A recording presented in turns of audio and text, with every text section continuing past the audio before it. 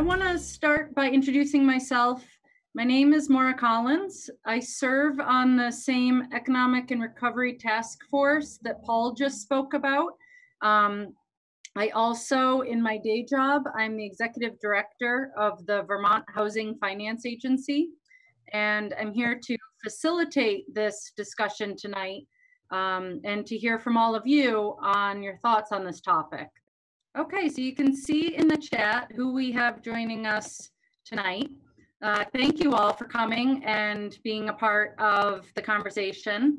I am going to, I want to introduce, sorry, Josh is here with us as well. We just met Josh in the opening session. We know him as the Commissioner of Housing, but also a resident of Orange County.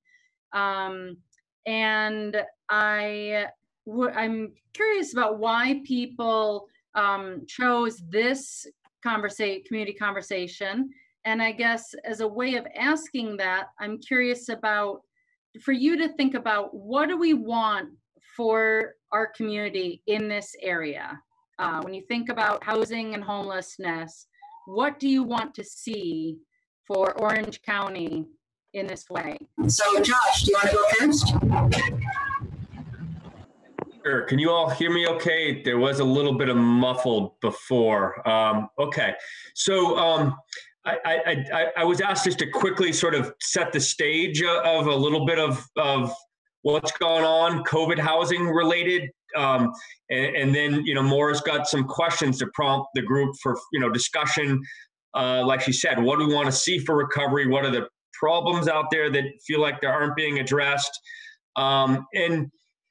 I'm sure most folks on this call, since we self-selected this topic, are aware that, housing was an issue before COVID-19 as far as lack of affordable housing, housing condition, access to housing, and therefore homelessness if there isn't adequate housing. And COVID-19 has only sort of made that problem worse, if you will. We as most folks probably know, right after the pandemic, there was an effort to really quickly temporarily house homeless folks that were in shelters or out on the streets unsheltered into temporary housing, motels and hotels to keep them safe. And all the partners in all regions of the state did a fabulous job doing that, working with the Agency of Human Services and, essentially interrupting homelessness. But that's not the whole story. These folks are living in places that aren't meant for long-term, and we need to provide more permanent, stable housing. At the same time, there's been a loss of income, depending if you lost your job or had hours reduced. Yes, there's been additional unemployment provided at the federal level and stimulus checks to help with some of that. But regardless, there's been, folks that have struggled to pay their rent, struggled to pay their mortgage. And so with a lot of this CRF money, there's been a number of housing programs that the governor and the legislature put in place, or they're being stood up right now as we speak. And just to give a quick lay of the land, Maura's organization is running a mortgage assistance program for folks that are struggling to pay their mortgage, that are lower income and have those challenges right now. There's a rental assistance and rental arrearage program that's up and running. $25 million was allocated to that the Vermont State Housing Authority is operating. So landlords and tenants that are struggling to pay the rent, or landlords that have not had their rent paid or have had missed payments, can apply to that program. And then there's other funding that's being deployed to stand up housing to help move folks out of that temporary housing situation into more permanent, stable housing that Vermont Housing and Conservation Board is working on, and also a grant program to help private landlords that have vacant or sort of apartments that are in trouble, out of code, that are not operating right now, bring those back online to provide much needed housing. And there's also more support and rental assistance available for homeless folks that need some additional services, support, and rental assistance. So there has been a tremendous $85 million in total of housing funding has been allocated and has to all be deployed by December 20th. So there's sort of a rush of funding out there. And at the same time, there's also an eviction and foreclosure moratorium that's in place that is affecting people in various ways. Obviously, it's to prevent a public health, crisis during this pandemic. We don't want people being evicted and becoming homeless and trying to move into crowded housing or other situations. But folks that own properties that they rent or homes that they rent that are trying to sell have been impacted by this because they're essentially evictions for non-payment is not happening. And so there are a number of stressors in the system right now that we just need to acknowledge. And Paul asked me to just give that quick overview, and I think that's enough of me talking. And we can get into what folks are hearing and have more prompt us with some of these questions. So thanks for listening. So the question posed, what do we want for our community in this arena? We've heard about some of the state funding, but what do we want for Orange County specifically, or your communities or your organizations that you may be affiliated with? It looks, I've been scanning the chat, looks like a lot of you are volunteers leading a lot of work on behalf, service work on behalf of the community. And I guess I'd like to hear what you're seeing in regards to what you think is needed and what you want for Orange County. Oh, excellent. I was going to say, I'm going to warn you that on the side I teach at UVM, and so I am not above calling on you by name if I have to. But let's start with Jennifer Fontaine, please. Sure. Hello, everyone. As I put in the chat, I work at the Upper Valley Haven, which is in White River Junction, which is Windsor County. But we serve people from all over, including Orange County. And for quite a while, we've recognized, as I think I see some of my colleagues from Capstone on here as well, acknowledge that there are parts of Orange County, especially Orange East, that are not necessarily hotspots for services from bigger organizations like ours. We just haven't had the reach and capacity in the past, but see the need and understand that a lot of people from Orange County come down to Windsor or Grafton County for work, for services. And so, there's this kind of, even though it's a different county, we're all connected for a variety of ways. And I feel like it's important, as I speak for my organization, it's important for us to acknowledge that we haven't necessarily done as much as we could have or should have in the past. And so we're looking to collaborate more with people. But I think what we see is a hesitation of people to move further north because it puts them away from bigger services and transportation. And so they're stuck between, it's cheaper rent maybe in some instances, but they don't have a car or they don't have a reliable vehicle. So they're not going to be able to work. And so, I was torn between this group, even though this is what I do for work, and the businesses, because I feel like such a big piece of it is building up the economy in Orange County so that there's places for people to work so they don't have to commute an hour, so that it becomes a more viable community for people to be able to live in. So we're just seeing people not wanting to try to come this far north because it just feels like another obstacle. Thank you. Let's go to Kim Anderson next. Hi, everybody. I work for the Orange County Restorative Justice Center. So primarily I work with folks in the criminal justice system. And I would second everything that Jennifer just said. We have a lot of people that rely on the Haven for a lot of different services. And there's a lot of folks that would like to live in this area or Orange County in general, but we just don't have housing for them. But specifically, I've been working for the last 3 years with a group that's been trying to get housing for folks who have addiction issues. And that has been we have a tenacious group. And the fact that they've stayed together for 3 years, I think is just completely amazing. But we haven't gotten there yet. And we're still looking for money and looking for ways to make it happen. So in addition to that, I work with folks coming out of jail, and as we know, folks that anybody that has any kind of subsidized housing won't allow people to live in their housing units. So I'm always trying to convince landlords to let families or single people move into their housing units, even if they have some sort of convictions. So substance abuse and convictions are the two areas of specialty that I am trying to find people housing for. And cars are definitely the winner in all of that. And so I'm looking for anything that's a step up from cars. Wow, that's a very sobering message. But I hear the connections between what you said and Jennifer in terms of there needing to be more services to support folks if they're going to live in Orange County. And right now, there's a lot of folks staying maybe south of the area because that's where the services are. But there's a lot of opportunities in Orange County. Let's go to Linda next. So along the same lines, we see people who have connections here, family here, jobs here, and there's no homeless services. So being forced out of their communities consistently. And it puts us in a problematic position because when we're trying to apply for funding for homeless assistance, for shelter or something like that, we don't have the numbers to back it up because data collects based on where a person is, not where they're coming from.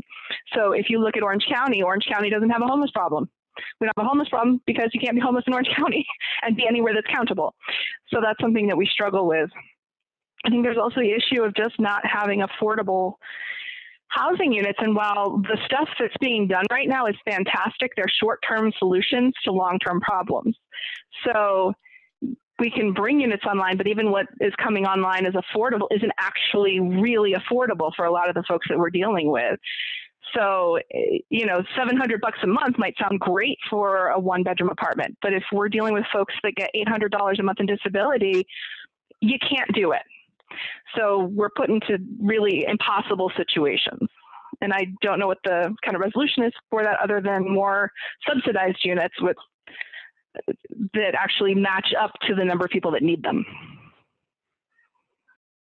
Yeah, and there is a difference between just having below market rents versus a truly subsidized unit that would adjust to an individual's income and would solve for that. But yeah, it sounds like there's not enough of that in the region. Eileen Murphy, you want to go next? I'm kind of here wearing three hats, but right now I'm going to speak as chair of the board of SafeLine, which for those who may not know, it's domestic violence and sexual assault for Orange County and Northern Windsor County. And one of the comments that our executive director has brought to us many times is urgent housing. So what to do when we need to get someone out of the place they're in and find them something that night immediately, or if there's a family with an issue and they need to move pretty soon, what are their options for housing? And again, just like everyone else has said, well, where are they working and keeping them near work and transportation, et cetera. And I'm sure everybody knows part of that right now might be a little bit less of an issue because we're missing our mandated reporters. Kids aren't in school and people aren't around things. So that's going to be coming back. That happened in Washington State already. So once things calm down, that will pick back up again. But from SafeLine standpoint, it's the urgent need for housing, short-term or long-term. Again, another sobering comment. This is so far the conversation about what we need. There's a lot you all want for this community, and I'm hearing it mostly about the dearth of what's available currently, and that what you want is to build something that's not there right now. Jennifer Guarino, I probably butchered that. No, you did it right. So I'm a and community mediator based in Randolph, and now working, had been working countywide and in Windsor and Washington counties. And now I'm doing online mediation. And the reason I'm interested in this topic, among really all the topics here, is because I think a lack of appropriate housing for families, especially families in crisis, going through separation and divorce and things like that, and homelessness, piles on more stress that creates more conflict. So my work involves working with people in crisis or in a dispute or, struggling with a misunderstanding or whatever to find resolution. And that's hard even when all the support systems are in place. But when you have, multiple crises, including lack of work and lack of schooling for the kids and homelessness or insecure housing, those layers of conflict can really create, multiple obstacles and sort of magnify a set of obstacles for people to move through conflict and find resolution. So I am worried about the families in Orange County and beyond through this time, which just is sort of piling on to, regular old tough times for families. So I was interested to hear what this group had to say about homelessness and housing issues, again, as they pertain to the work that families do to move through crisis. Yeah, and I guess listening to you all and about the lack of services and available really locally, I guess I'm curious about what's holding the region back from achieving it. It was, I think Jennifer who, Linda said that, when you're counting people who are homeless, since there's not a lot of shelters in the county, they're going to appear as if they live in another county, but really they want to be living in Orange County, or maybe that is their home base before being served at the Haven or elsewhere. So I guess I've heard that answer so far about what's holding us back, but what else is holding us back from achieving those connections that are needed, the housing navigation that Eileen commented about in the chat?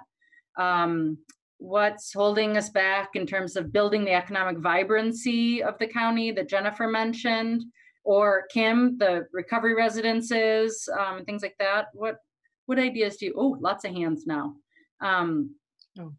Kellyanne. Thank you, Maura. One of the things that is holding my community back is a lack of zoning and lack of code enforcement. So I might have buildings that have been up for sale or seem to be vacant, but with nothing to do to be able to rehab them. And I also have folks that are recently out of the court and the justice system who are living in places that are probably not habitable if I could get a health officer to enforce some of the particular code issues. And then driving by and looking at places that you drive by and you think to yourself, oh, that looks really run down. Well, then if you drive back the other way on your return trip and you see a car there and you realize that people are living in a place that doesn't look particularly habitable in a very tough way because we are rural and not everything's on roads. Thank you.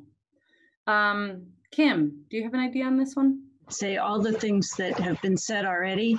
And then some additional ones are that for the populations I mentioned, most places don't want to release somebody either from the jail or from a substance abuse place to a location that doesn't have enough housing or doesn't have housing ready for them. And so people leave institutions for other counties, even if they started out in Orange County and their families here and their jobs here, but they're not allowed to actually move back to Orange County after they're institutionalized, because you have to have something you can afford and a place that's available. So that's one of the main issues. And then another one that we've come across is that alcohol and drug places or housing folks that already exist around the state don't want to come to Orange County because we don't have existing services for folks in recovery. And so they want the cart before the horse, which is they want there to be services, and then they'll support the housing. And I think that that comes up in a lot of different ways because we don't have many services that are based in Orange County. All of our services are based outside of the county. So it's just kind of assumed that therefore we don't have any population in Orange County that's needy population. Jennifer Fontaine. I think, Josh mentioned all the funding that is available right now, which I agree with Linda. It is fabulous. We're trying to help people get connected with everything that there is. But I think it's a great solution for the immediate. I think there's a couple of long-term issues. One is funding. Like if someone's going to set up services or housing, there needs to be a long-term commitment for funding. It's not something that you can do for a year and then pull away from a community. That's not fair to the community or the people it serves. And then the other piece I think that goes along with that is we need to be able to have the relationships with people. You can't successfully work with people without relationships, and it takes time to build those relationships. So there's that piece, but I think the bigger one is the community wanting to be responsible. And I think there are individual people, I mean, it's clear with people on this call, there are individual people who are committed to wanting to help people in their county, but you need the right people, the people that make decisions. As Kellyanne was saying, the enforcement people, the people that make the rules and the laws for the towns. You need those people committed to making a difference and to supporting it. And without that, it's hard. And then there's also the caveat of every area is cut up in different ways. Like we work with Twin Pines Housing Trust, which is based out of White River, but they don't cover Orange County. There's a different, housing trust that does. And so who knows what their long-term plans are for things. And so there's all these pieces, like Twin Pines won't step foot in Orange County because they feel like it's not their territory. And yet I feel like they might have, I'm using them as an example. They might have the capacity to do it, be able to find the funding and things, but they, like everyone else, doesn't want to step on someone else's jurisdiction and toes. And so you have all these political things and these county and town and all those issues, which are a myriad of things that service providers like us look at and say, oh, like we can't necessarily control that. See Linda nodding, and we can't control that. We can advocate, but that doesn't, we're not located in Orange County either. So, it's kind of us from the outside saying, hey, you guys need to do this, which doesn't always go over well either. But I don't know exactly what the answer is. I think it's clear to see what the problems are, but figuring out the answer is always a little harder. And I don't know if it's a group like this or a group like the task force or whatever it is that comes together to try to influence the communities. But then there's so many subset communities within the county, like Kellyanne's in East Corinth. And so they're going to look at things differently than maybe Bradford or Fairleigh, and then going west towards Randolph. Every community has its own agenda and what it thinks the town should have. And it's just not a one size fits all.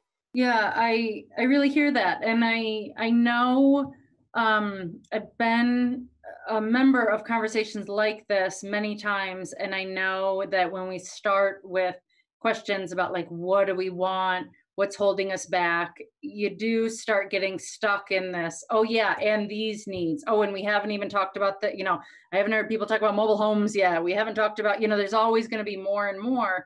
But I do hope you just start planting some seeds in your own brain about where are some of the things that are working, because I am going to turn the conversation a little bit to that, because what I know about Orange County, I'm not a resident, I want to be very clear, but what I know is that Orange County has some really special things to be proud of. And I'd like to be able to shine a light on that. But first I want to go to Linda and then down to Michael. Down, because you can tell on my screen where Michael is showing up. Sorry, Linda. So related to what Jennifer was saying, one of the things that we're really noticing is the need to bring a variety of stakeholders to the table.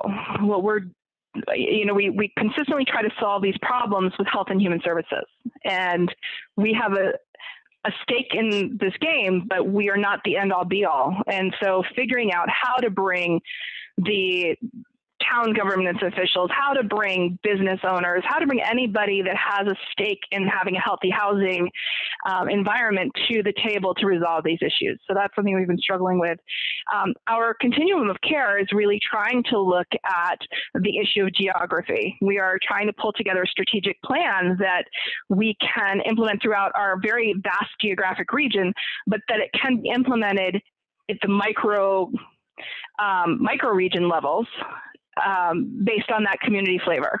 Because we realize that specifically in our region, it's far too big with too many geographic boundaries to cover to have a one-size-fits-all solution. So trying to figure out what boundaries make sense and how those teams work together. So we're starting a process. There's going to be a lot coming down, and I'm really hoping that we can start reaching out to the community soon to say, here are some ideas, let's figure out how we work together to implement them. Great. Michael? Thanks, Maura. Good evening, everyone. I just wanted a real quick follow-up on Jennifer's comments and introduce myself. So my name is Mike Rama. I am the Director of Advancement at Down Street Housing and Community Development, which is the affordable housing community land trust of Central Vermont. So our service area covers Lamoille, Washington, and Orange County. So I just wanted to introduce myself and invite you all to ever reach out to, engage in conversation. Jennifer, I know you have some ideas around, opportunities to seize, real estate development opportunities and such. For us, majority of our housing exists in Washington County, and that's because our headquarters is in Barre. So for us, it's about kind of balancing the resources available to us and our staff to effectively manage our properties. But we do also have properties, about 100 units, 80 to 100 units in Bradford. And with that, Twin Pines is the counterpart to the other side of our region. So again, just want to introduce myself and offer my contact information if anyone would ever like to have a conversation. We're all ears. That'd be great, Mike. Maybe you could put that in the chat, your email address, in case people want to follow up. That's wonderful. I warned you I might call on people, and so prepare yourself. I recognized Ernest Caswell, your name, because I believe that you work on a really unique role within housing, and I was wondering if you wanted to join in the conversation. Sure. My name is Ernest Caswell. I'm pretty much a private citizen. I'm a volunteer, but I'm also a board member of a nonprofit organization that does not do housing in Vermont. Our organization is in 7 states. We do housing in, I believe, 3 or 4. But my main thing is, because our organization here in Vermont, it's known as Pathstone Corporation. You can find it at pathstone.org. And our main function, Pathstone here in Vermont, is working with farm workers in a variety of programs and services. And I've learned a lot about the work of our organization over the years, being a part of the organization for 4 years. So my main thing is bringing to light some of the opportunities our organizations have created in the area of farm workers and farmers in general. Our organization has made improvements in the area of farm housing. I see right now we're talking about the COVID crisis.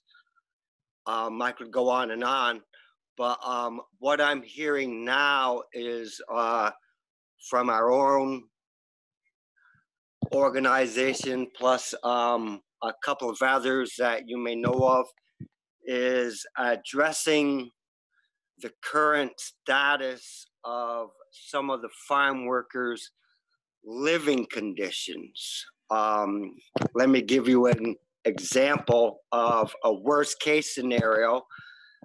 These cases are around. They're not like they're a majority of the crisis, but they're enough that they should be addressed. And the worst case scenario is right now, presently, I know of a location where there's about 8 farm workers sharing a 2-bedroom, I guess I would call it a mobile home or a trailer. And this ain't the only one. There's probably about 4 examples out there. And during this COVID thing, here they are. They're so closely confined. They're living in conditions that I know you all would say are terribly unacceptable. And all of us farm workers are humans. Not all of us are citizens. Many of us are citizens, and all of us farm workers in one form or another pay taxes. And one of the things that I've been addressing is how we can improve those current conditions. Right now,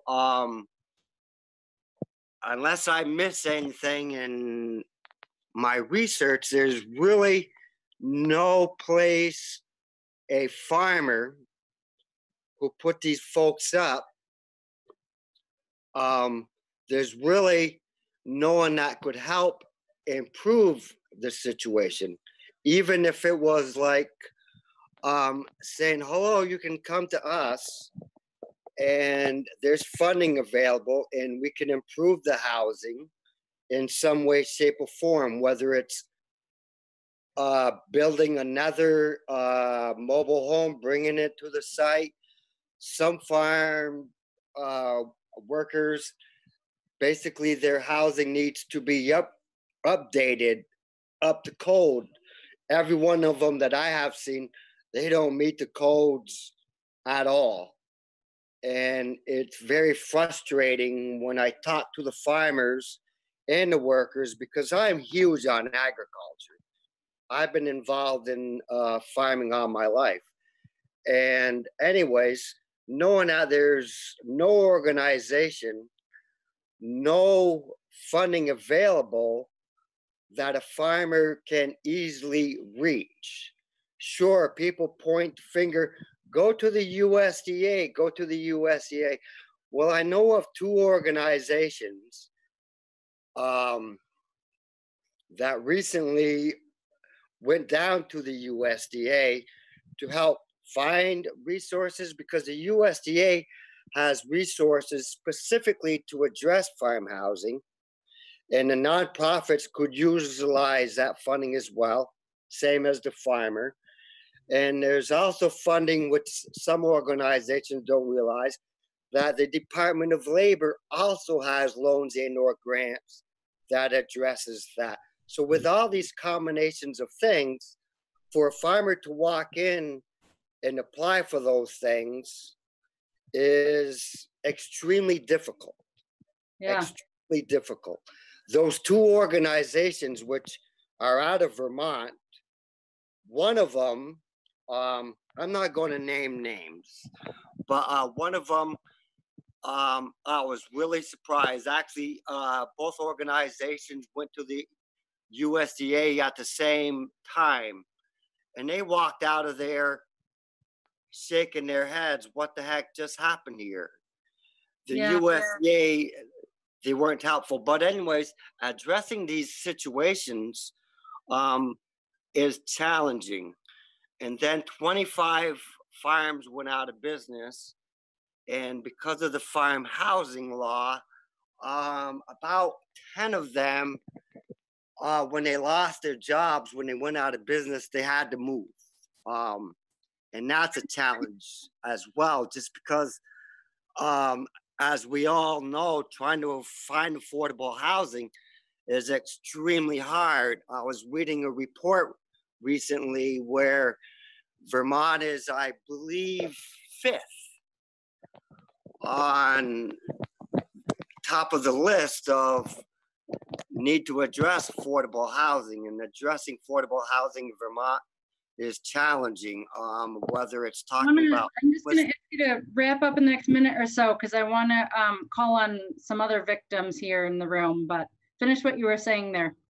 Yeah, the main thing is one, organizations should take a look at what they could possibly do. And I know there's funding out there. I'm just a volunteer. I don't have the answers.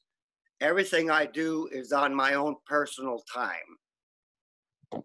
Yeah, and I think I'm hearing several things that you raised that Kellyanne mentioned, the quality of housing, which you definitely have talked about. Also the hard to access funding and the government bureaucracy that comes with a lot of these programs can be very difficult to navigate. And we've heard some of the others talk about, these hoops you have to jump through of counting people in the right county so that they get counted as Orange County.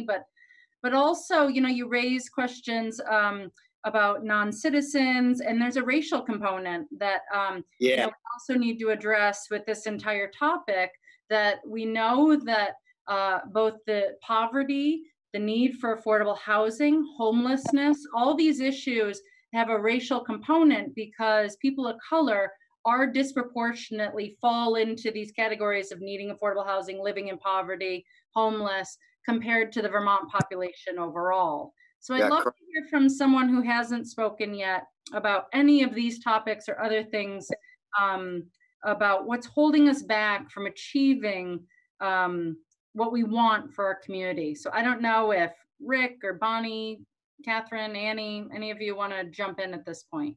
Thank you, Laura. We're working on a workforce investment systems change project, and a lot of the things I've heard here tonight are actually mirrored in there. With the concept of partnerships, how do you talk with the business community and bring them into the discussion? And in that other conversation, the business community representatives keep telling us the exact same thing. You have to show businesses what's in it for them. And each time our group of education and social services agencies talks to our business representatives, the business sectors about it, I can hear a disconnect in language. And I don't know if there's a way to help us better connect. We still, from a housing perspective, talk about folks needing housing, which is absolutely true, absolutely critical. But the business may not see that direct investment. If I make this direction investment, what's in it for me? And we tend to think of that as selfish, but it's what we do for housing. What's in it for us is serving our clients. So what's in it for them is often stable workforce. And how do we help make that connection? I guess if I look at problems not being addressed, that's one I'm not hearing being addressed, is helping the two sectors meet in the middle, or meet somewhere where they can have a true conversation with shared language. don't know how to solve that problem except actually having the conversations, but maybe some of you have success in those areas. A lot of what the Workforce Investment Group talks about is stigma, and the stigma of folks who receive social services, whether it's a racial stigma or an economic inclusion stigma, but that passes through. And we've defined this need to have a community conversation about that stigma and what it means. And we often talk about when people start having the conversation, homelessness, for instance, they're almost afraid to have the conversation because that could be you, but for one life instant. And you don't want it to be, and so not having the conversation keeps that door closed. So I don't have a solution for addressing it, but I'm hoping that the economic recovery team can help us find that solution, or that this group can as well. How do we further those conversations? That's it. No brilliant solution here. No, it's a really excellent question, and I really do enjoy facilitating discussions, but I have to say that my husband knows I will come home very amped up because there's so much I want to jump in and talk with each of you about what you're saying, and I'm trying to just instead hold the space for you all to have this conversation. But that could be probably its own whole conversation, Bonnie. Does anyone else want to weigh in on what's holding us back from achieving what we want for the region before I move on? Hi, Maura. My name's Kathy Fulton. I'm the executive director of the Vermont Program for Quality in Healthcare. And I don't mean to be poaching, but I'm actually enjoying listening to all the comments, all the issues.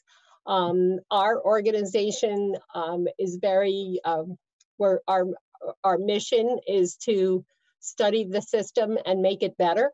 So I can, all I can do is kind of nod along with all the great summary and description of the issues. Everything that everyone has said are continuous themes in the efforts, I think, of healthcare providers and other partners across the continuum of service delivery. And housing is probably the most foundational issue in discussing the social determinants of health. And where I believe it was Ernest describing, 8 people living in the space really that would only accommodate 1 or 2. When you're facing a challenge like the COVID pandemic and the need for social distancing, that just compounds problems. And Bonnie, to echo your statements about stigma, I think when folks with mental health issues try to re-engage and reconnect into their communities, stigma is probably one of the biggest barriers and biggest hurdles to clear, in addition to housing and employment.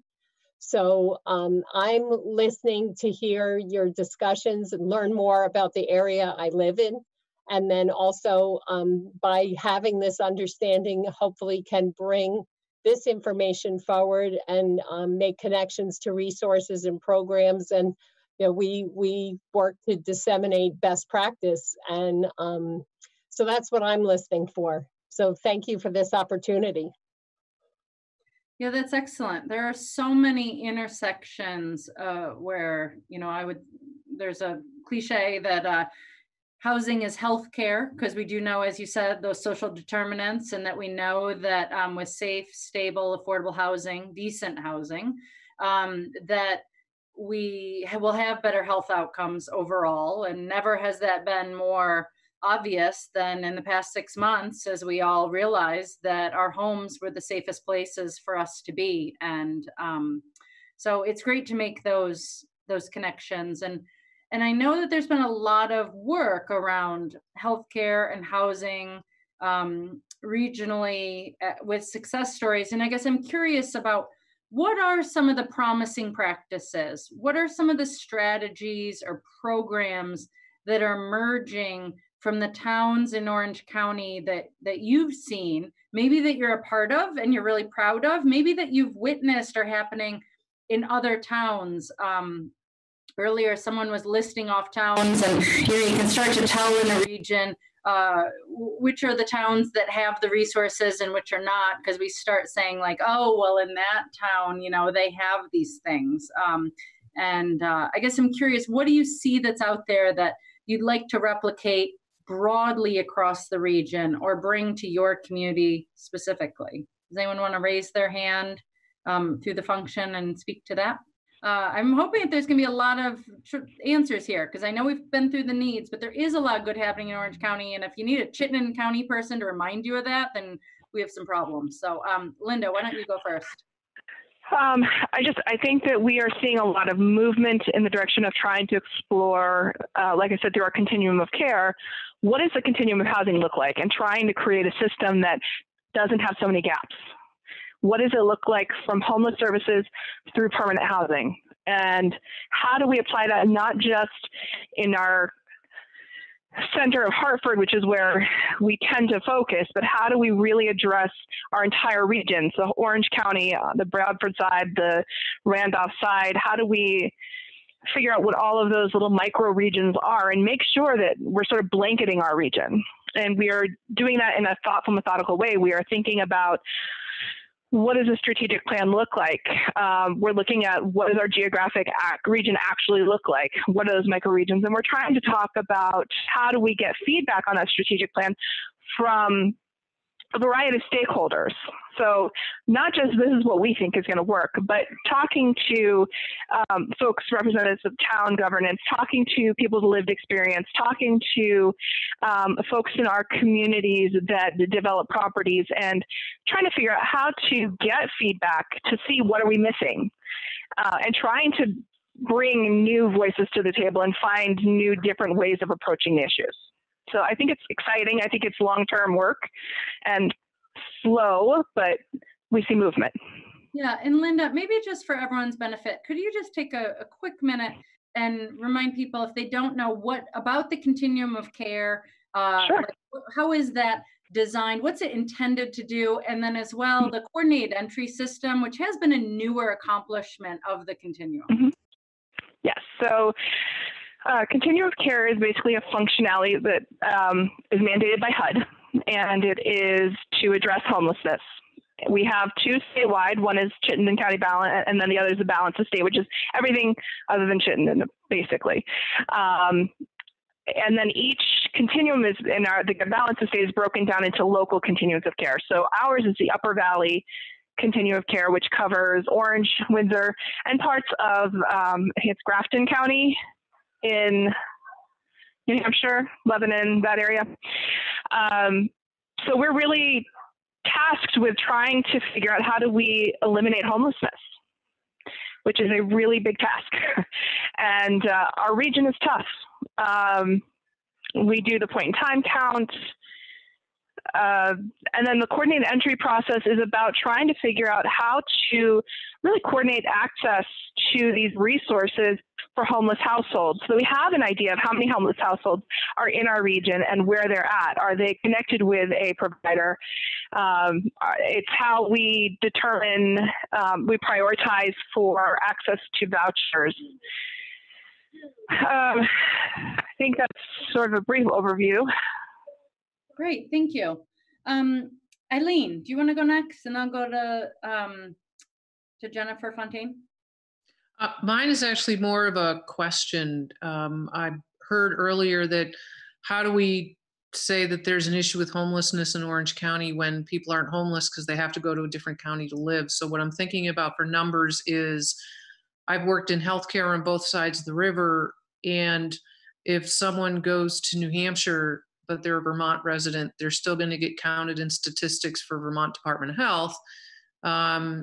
How do we capture these numbers? In other words, is there a way to capture someone who actually should be counted under a certain town or in Orange County, but is not? In all of the conversation that's happened so far, how do those numbers get captured and how do we know where they are? I'm not looking for the answer right now. I'm begging that question of that might actually help with then trying to move forward with some efforts because we know that that needs to happen. Yeah. And it's probably serendipitous that Jennifer is going to speak next, because I know at the Haven is a big partner in the point in time count and these sort of censuses of counting people who are homeless. So Jennifer, maybe you could half answer the system that we have today, but also I know you wanted to share something and probably still want to raise that the system that we have today is not perfect for some of the reasons you've spoken to already. Yeah, I mean, just a quick answer to Eileen's question. So it's a point in time, and so it's meant to be tracking where people are in a single night, in a single 24-hour period. And so it's the way that HUD has set it up. It's a lot of HUD guidelines. People that are couch surfing do not count. That's not considered, the HUD guidelines for chronically homeless and for homeless get stricter and stricter every year. That way it makes the numbers look better. That's my pessimistic viewpoint on it. So, and I see Linda laughing at me. So it would be a revamping of that system, or having to partner with organizations that are in those counties where people can't. I think it's doable in the long run, but it would take a whole lot more planning than is put into it now. The positive from Orange County that I wanted to mention, because I do tend to point out a lot of negatives, but I think one of the positives I've seen, I also sit on the local hunger council and some food committees, and one of the things I've seen in the past, I'd say year and a half, is Little Rivers Healthcare, which is based out of Orange County, has and they're a federally approved medical site for people, is their expansion into more than just medical care. They are, they have community, more familiar with the Dartmouth terms, that community specialists that help people with other things besides medical needs, whether it's applying for benefits or helping connect with other resources. They've expanded into food needs for people. They have a group, I want to say it's up in East Corinth, but I could be wrong, that's now working on something that's called Upper Valley North, I think, trying to collaborate where food is available in the northern part of the community. So, they've been a positive force trying to help the people that they work with, which a lot of are some of our same clients or people that are living marginally. Yeah. So my last question for you all is, what are your ideas? What's still needed? What are the additional actions that we need, either hyper locally, regionally, at the state level, that can address these challenges and to work towards equitable economic recovery and renewal? Because a lot of what I've heard tonight, and if you see me looking sideways, it's because I'm a note taker and I like writing a lot. And what I'm hearing and what I've taken notes on gets to a lot of fundamental issues that were in existence well before March, whatever, when COVID struck us. I mean, this is, COVID just really opened up more and deeper what was already happening. So I guess I'm curious to hear from you all what other ideas you have about what would make sure that our recovery, our renewal is equitable, reaches everyone, and is fully available across the whole region of Orange County.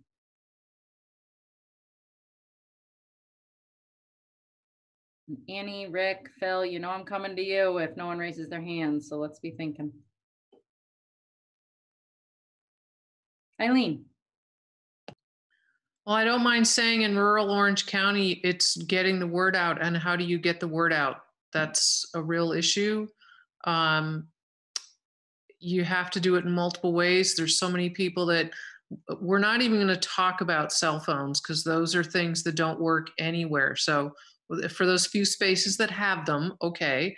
But then there's broadband, and then there's paper, and then there's word of mouth. So even if there were ways to do this and there were conversations and solutions, how would we then communicate them without that? Yeah. Bonnie?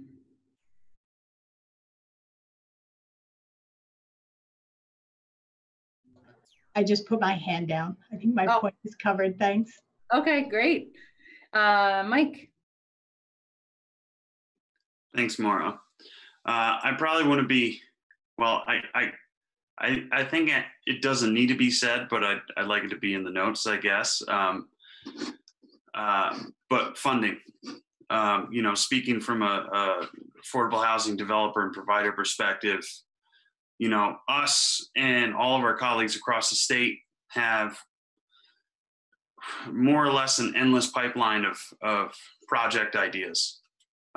So it's not a question of, you know, is our energy there? Is our commitment there? But it kind of gets down to, is the funding there? So with the restrictive funding that exists, it limits the actions that organizations can take because they need to take very conservative actions to ensure that they get funded for that project, being that there's limited funding. And I'll, you know, for those of you who are aware, Vermont Housing and Conservation Board is like the mediator of state funding to local and regional housing organizations. They haven't been fully funded in over 3 decades.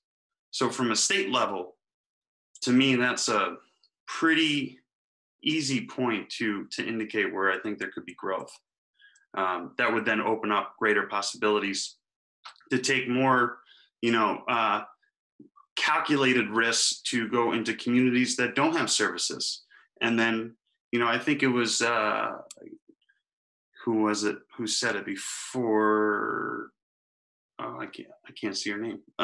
Kim, who I think dropped off, mentioned how it's kind of like the cart before the horse, right?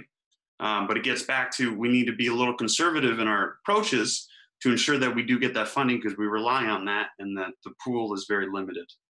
So I think more funding would open a lot of different doors, particularly for our rural communities who feel like they're not being considered as often. Mm-hmm. And Linda? I want to echo the funding, but also for services. A lot of times we're asking landlords to take a big chance, and they're a lot more comfortable doing that if we can offer services, but there's not a ton of money for case management or long-term case management. And one of the things we end up seeing with our coordinated entry lists is our programs are really set up to address short-term to medium-term needs. They are not set up to address long-term needs. So we don't have enough shelter plus care programs to be able to provide those long-term ongoing services with the subsidies. The other thing that we see and get really frustrated with, especially in Orange County, is the rules are very strict, and there needs to be some flexibility with things around we get set in the situation to sort of cut off our nose to spite our face. So we've had several instances where we have people that are in apartments, they have good landlord relationships, they get cancer, they can't work, all of a sudden they can't pay their bills.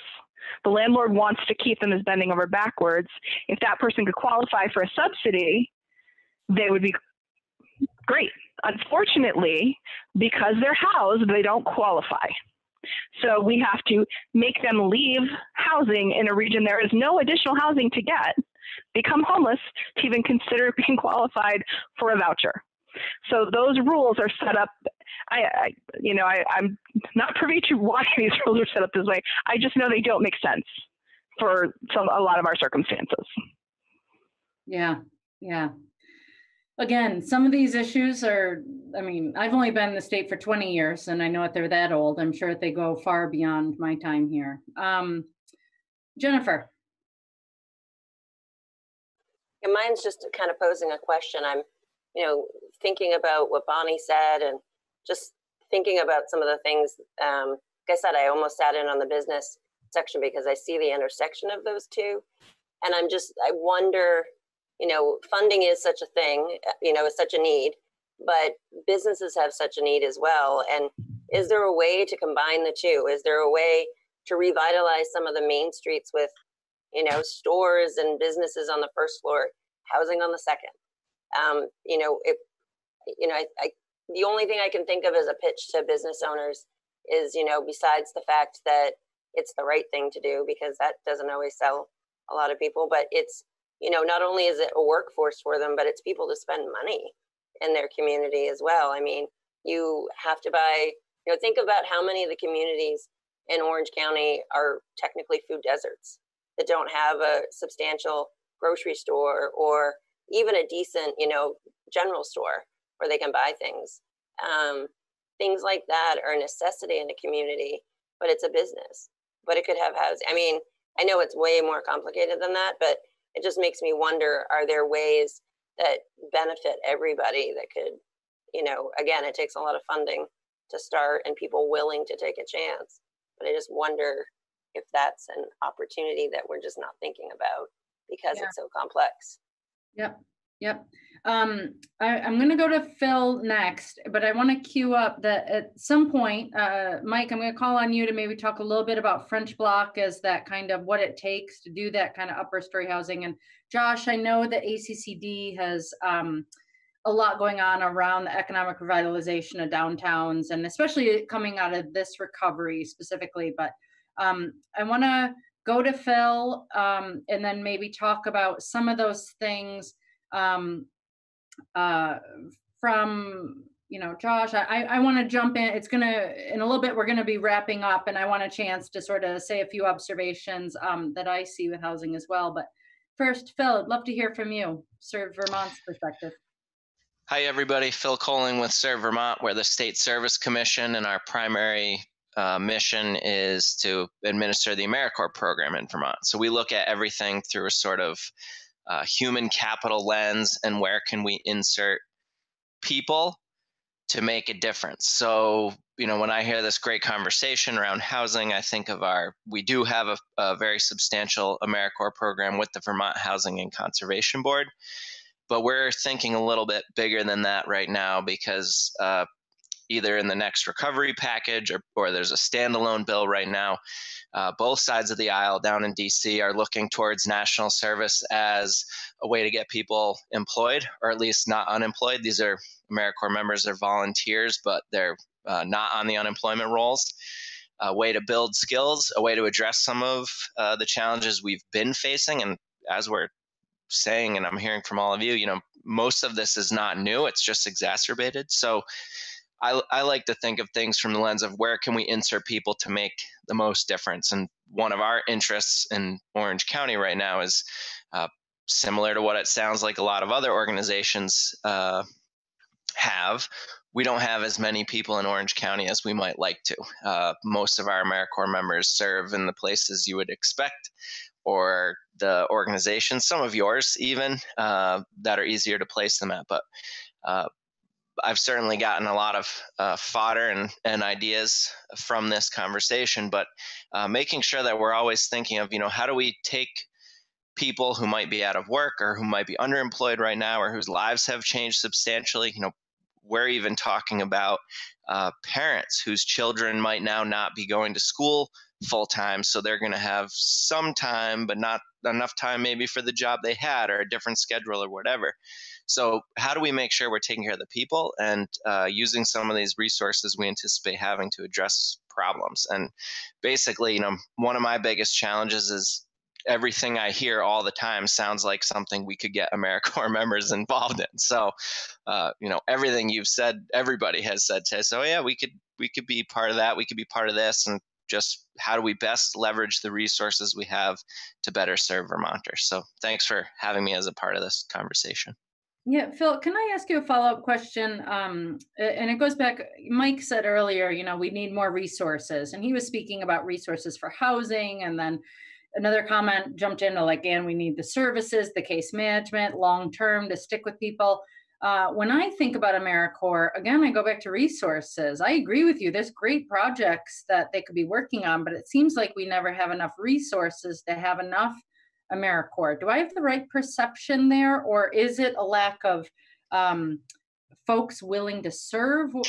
What are the limiting factors?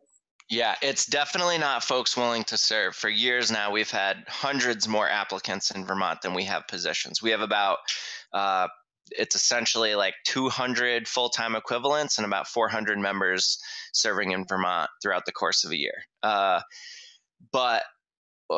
So yes, we do not have enough resources there either. However, some of what they're talking about now in terms of recovery is things like the Civilian Conservation Corps, which there were millions of people out of work. They put them to work. They built all of our parks. If we had a program that looked like that, what would it look like? The other piece is, as with most federal grants, there's match requirements, there's a lot of rules, there's a lot of administrative barriers to hosting AmeriCorps members. So I do think sometimes we underutilize the program as a whole. A lot of that is up for debate right now because we need to get people moving on these projects. So an organization that maybe can't meet match or doesn't have enough local cash to host a program, how do we get them that cash? So right now they're talking about both match waivers as well as match replacement cash. So rather than getting a grant of $200,000, you'd be getting $400,000 or $450,000 to run the same program. So some of your perception is tragically correct, and we're working hard behind the scenes to try to change some of those things to make it easier for states and organizations to access AmeriCorps as a resource for recovery on all of these issues. Great, thanks. Josh, maybe you want to talk about, Phil was laying out sort of an identified need, what's being discussed, what's happening, what's in the planning works. I know that when we talk about the connections between housing and economic development and revitalization and bringing back our communities, ACCD is at the forefront of all of this. So do you want to talk a little bit about some of those downtown efforts as well? Sure, I could talk about that, and then I could kind of, I haven't really said much from the beginning, kind of put back what I've heard and some thoughts on that too.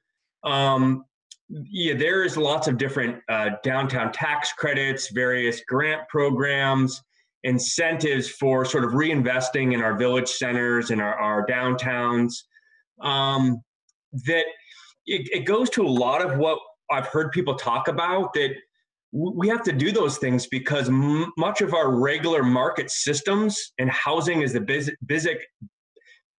biggest example of this, are not functioning as they should, or maybe as they have in the past. And so incentives, government incentives to make that system work is what's needed in many cases. Yet it's cumbersome. There's bureaucratic layers. There's never enough funding. But we can't just stop and throw up our hands and give up and say, no, we all are champions of our own sort of communities and making them better. And the work that we all do, we want to make our area and the people we serve better. So there are lots of different programs out there. On our website, accd.vermont.gov, you can search, housing, community development, economic development. What's interesting is, a lot of this conversation that we had today, really, COVID didn't really come up. I mean, that's not even, what we're really talking about is much more fundamental challenges across the board. And on the plus side, I think turning, lemons into lemonade, I heard a lot of challenges around coordination, where it's for a rural county that some say there isn't one actual stoplight in this entire county.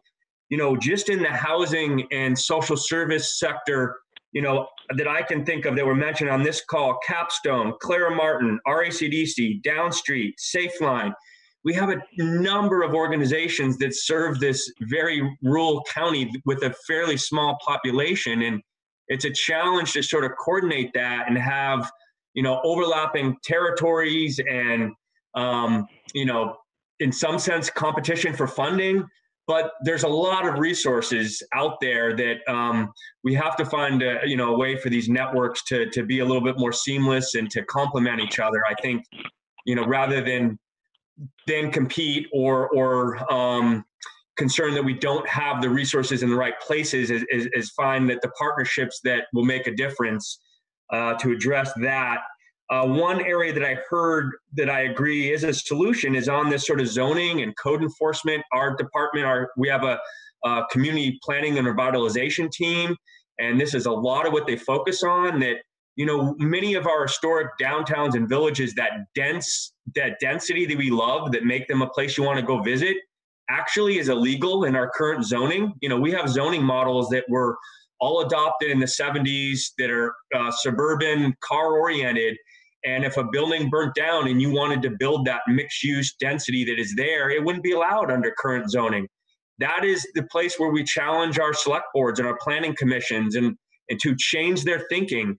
You know, many of these sort of volunteer positions, you got to remember they're volunteered, are mainly run by people that own a home, that own a single-family home, and maybe have never thought about the need for small apartments and micro apartments, you know, eligible to be anywhere in town. You know, we don't need most of our communities zoned for large single family homes on 5 acres that serve, in today's population, 1.2 people in that home, whatever the statistic is. The reality is we have a declining population in Orange County and an increasing housing need.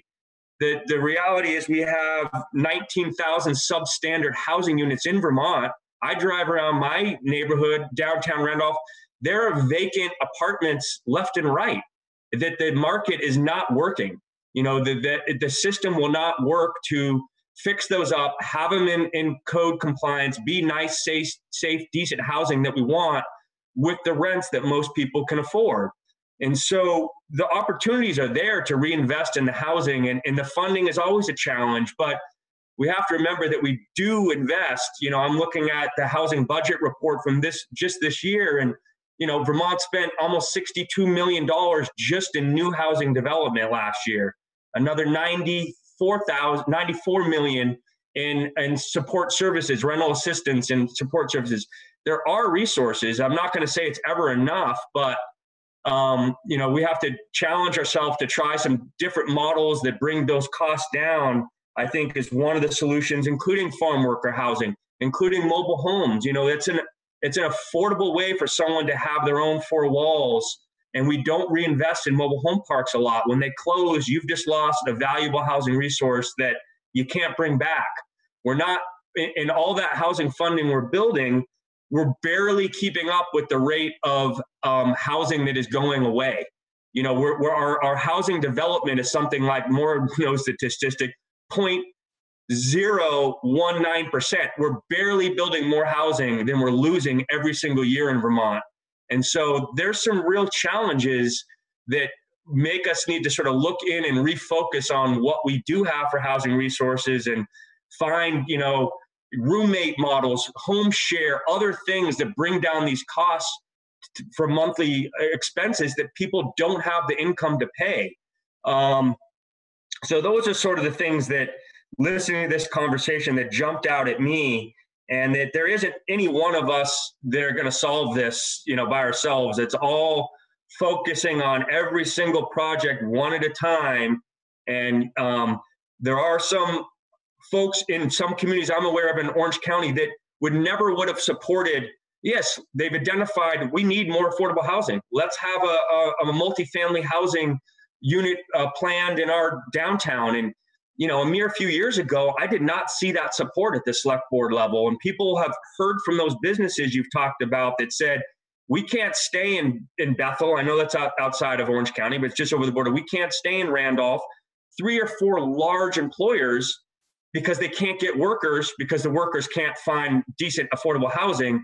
And so they've come around and sort of pushed that conversation into one of supporting more affordable housing rather than opposing it. So I think there is opportunities, and people are understanding the need for affordable housing in a way that they haven't in the past. And conversations like this, where we connect and we hear the varying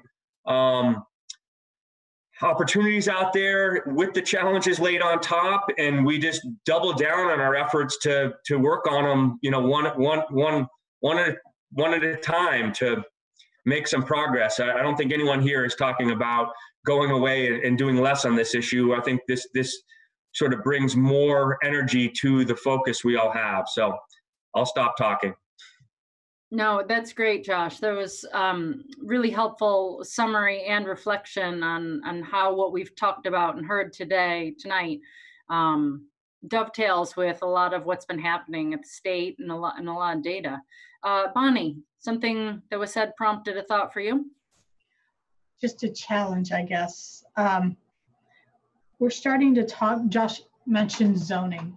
And certainly I think our zoning is based on 1960s, 1950s housing policy in many of our communities. And zoning gets amended over time, but never really thought through. But I think the other thing that we're talking to our communities about, we often think of housing as something we need to build new. And there's a reason for that. We do that because the quality of the housing that's out there may not be that great. But it's also about the efficiency of our service delivery model. We need 24 units of housing to make the project work.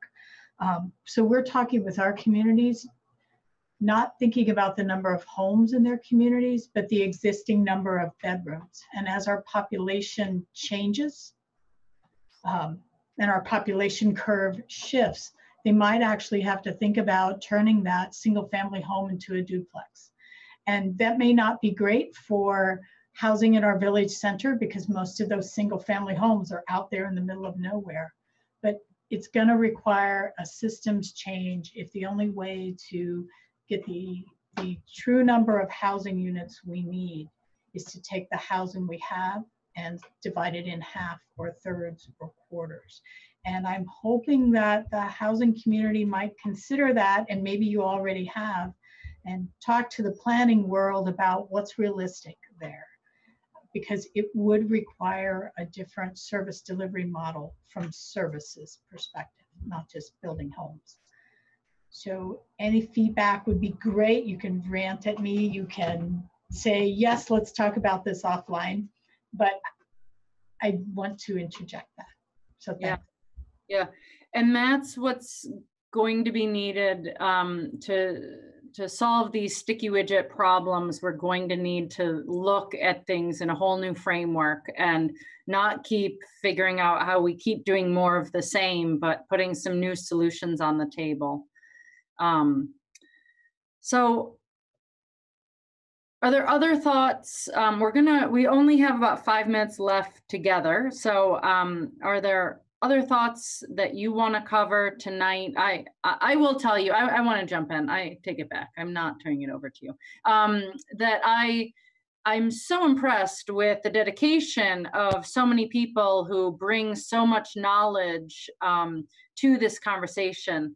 Jennifer talked about how individuals want to help, but we don't always have the decision makers, and that sometimes things feel out of our control. But I am hearing about and seeing a real dedication to give up 2 hours of your evening with your family and or your Netflix, whatever means more to you in this world, but and to really spend it on these topics and grappling with this. And clearly what you brought to tonight's conversation is not just your thoughts as of 6:30 this evening, but it seems like it's really been built on careers or time volunteering or deep commitment to these communities that that really is going to be what's needed to make some change in Orange County. So Nick has been taking notes as we go along. That's why I wasn't picking on him to have to speak.